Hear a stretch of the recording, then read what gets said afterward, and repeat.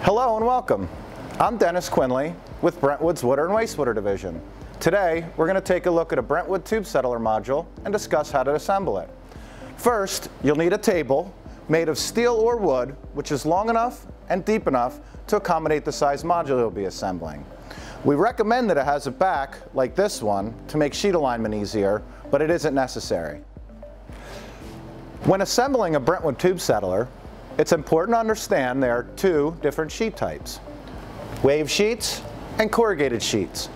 A unique feature of our wave sheet is the dedicated glue joints, which precisely align with the raised portion of the corrugated sheet.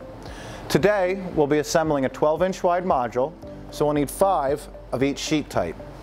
To bond them together, we'll use a solvent adhesive, which is a mixture of PVC resin and solvent. We'll dispense it onto the tube settler sheets using a bottle like this. It is important to note the direction of the adhesive guides on the wave sheet, as well as the location of the 3/4 cell, the top right, and the 1/4 cell on the bottom left. We have to pay careful attention to the location of these cells throughout the entire assembly process.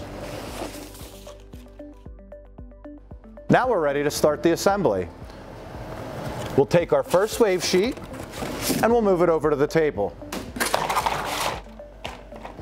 We're going to apply a bead of adhesive along the entire length of all of the guides, making sure the adhesive is applied within 1/4 of an inch of the sheet edges. You want a nice, thick line, but don't want it to run outside of the guides. Let me demonstrate.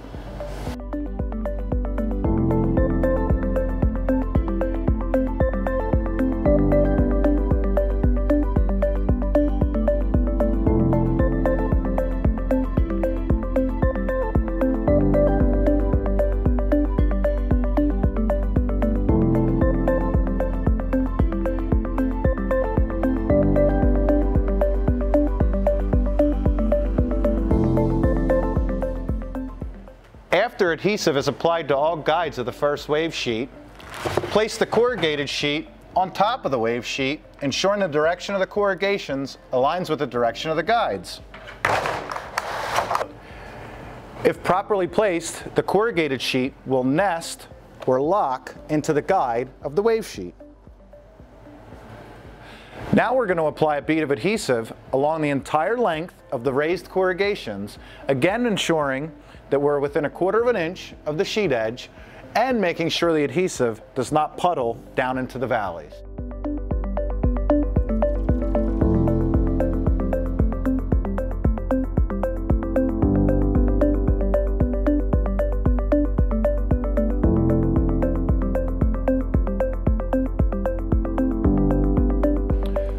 Now the next wave sheet is rotated 180 degrees from the first one and placed on top of the corrugations.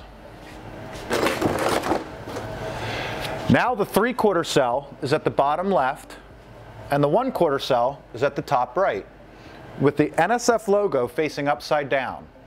The wave sheet will also nest into the corrugations below.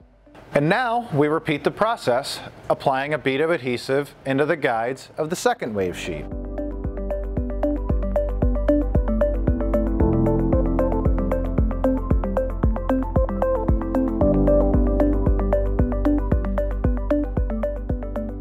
As we did with the last wave sheet, we'll again rotate the corrugated sheet 180 degrees.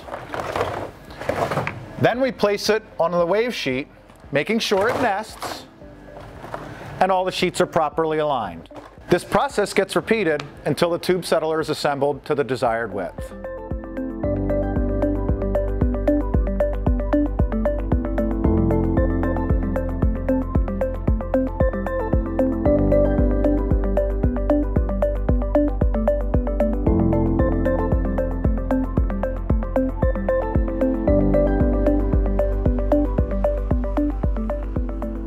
Be sure that you always finish with a corrugated sheet and do not apply adhesive on top of it. Then, place a board on top of the assembled module for 20 to 30 minutes to apply weight and allow the adhesive to dry. For quality control, it's important to ensure that all edge bonds are adhered. Apply additional adhesive to any locations where the sheets are separated and use a clothespin to pinch it tight. Once the adhesive has dried where the clothespins were placed, we're done with the tube settler module assembly. Be sure to allow 24 to 48 hours of cure time before installation and limit handling of the modules. And now we have a finished tube settler module. Thank you for joining us for this demonstration. You can visit our website to learn more about Brentwood tube settlers and other water treatment products.